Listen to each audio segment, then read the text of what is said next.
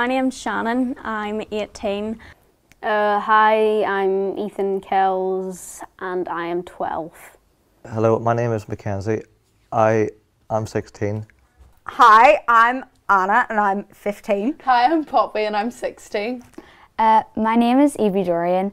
I am 13 and I love singing and dancing. I'm really into them. My name's Connor Camp. I'm 26. Next Monday I'm turning 27, so that's going to be exciting. And for fun, I love to go on walks, meet up with friends, and I love shopping. I really enjoy getting out on my skateboard, and I play my guitar. I play basketball. Well, I don't really know if it will be playing basketball. It's not like I play for a team or anything. I just shoot basketball hoops in my back garden. I play football. I always go to YMCA every day. I like going to the gym. That's the main thing I do for fun. I like to swim. We obviously like performing arts and musical theatre and all that jazz and music, and then we both like sports. Yeah, just different sports. different sports. My life before COVID was very busy. I had a lot of activities and stuff like Irish dancing. I was studying for A-levels, meeting up with friends, a lot of family events because my family's so big. So it was always something to do constantly. Yeah, well, back in 2020 it was kind of just like a shock because no one really knew what was going on. I didn't really understand it at first. I didn't really know what a global pandemic was and what it meant. Pandemic just hit. I had no idea what was going on. Yeah, I just remember there being whispers like around school. And then when it was like starting to spread, there was rumours of obviously things closing down, and then everyone was like, this is closing down and Italy's done this and we'll be soon after, America's done this, and it was just all very confusing. And then everybody was like, no, it's okay, it's only going to be for 2 weeks, and then it wasn't for 2 weeks, that's for sure. When it started getting bad, I thought about going out and like not going back out and just talking to friends online. At first, I was feeling very like in disbelief and very confused. There was just like all of a sudden all over the news saying you have to stay at home, wear a mask, da da da da. But I was thinking in my mind, no, I don't believe this is happening. I don't want to believe this is happening. I wasn't really sure, like I was really unsure of what was going to be my future. Obviously with studying, with meeting up, with school, with meeting Tracy from Carrot Connect, like obviously it was face to face and everyone was saying like you're going to have to stay in your house, so. I think I was just like, I don't know what to feel. Yeah. Because I don't think I realised how many people would actually like affect. Yeah. But then like when you went on and you saw like how it was affecting people and how like the death rate going up, you just got a bit more like even scared for like your loved ones, like your grandparents.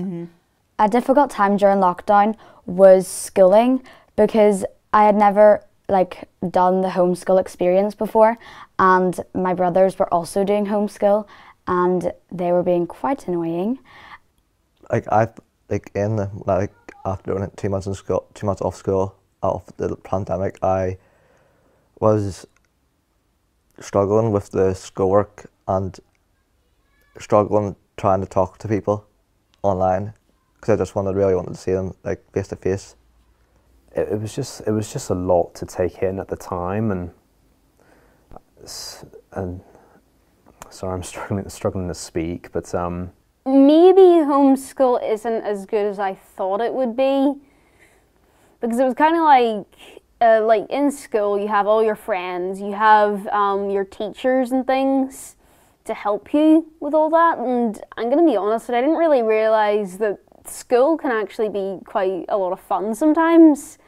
And then people who have like underlying health issues and things like that. And just hearing about people losing their jobs and things like that. Yeah. Yeah, it was, I wasn't really scared for me, but scared for other people. That's probably the best way to put it. It really sunk in whenever my mum was working in it. I was really worried She had to move out and everything because she was a frontline nurse and she wanted to protect me and my sister. So that's never really hit home for me. The struggles was that I was panicking if like someone in my family, like if like say like if I like that I got COVID and I cannot say like if I cannot go out and like get out like just for like fresh air, just go for a good walk, and like I don't want anyone else in my family getting it. My mum worked in all the different hospitals, so she was being shipped from the Mater to Antrim to the Royal, everywhere. So I work in a care home, so I was worried about my old people. My sister, being 16, she's got a lot of medical conditions, so we didn't want to bring it home for her. So Mum just thought the best thing to do was move into Belfast, close to work. She wasn't bringing it home. She was protecting us and protecting herself. I was beginning to worry because I was in my room almost the whole time. I was a lot less sociable. It was more noticeable at home. I was kind of more thinking it would only last 2 or 3 weeks, then we'd all be back to normal. But then I kind of like focused on the word global, and I realised that it was like about the whole world, and then it was like I would thought that maybe this is a bit more serious. I was terrified, absolutely terrified. I felt really alone. I felt isolated. I was worried about my sister. Obviously, I was her main carer then. I was so worried about the elderly as well, like how we were going to protect them, how they were going to see their family, how I was going to get to work without bringing it in. And then one of the biggest struggles was definitely practicing for AQE so long and then it just getting cancelled, just flat out. One day on the news, AQE was cancelled and that was it. I think for me the greatest struggle was not socialising. Like, I love being around people, and to lose all that contact, I just felt so alone. It was just a bit of like shock, and then finding out that the schools, like the whole thing with like the schools this year, it was like, just didn't really work very well. But yeah, the fact that they weren't even using like the practice papers, it kind of made you feel like, was everything I did really worth it? As in the sense, I know that I learned a lot, but it really made you think, wow, I spent all that time on something and it isn't even going ahead. I found it good to still communicate with my friends, even just on the phone, and what they said to me were very reassuring, and that was a thing that kept me going throughout the first lockdown, because I did understand it was not going to be forever. There was those words from my friends that really helped push me forward.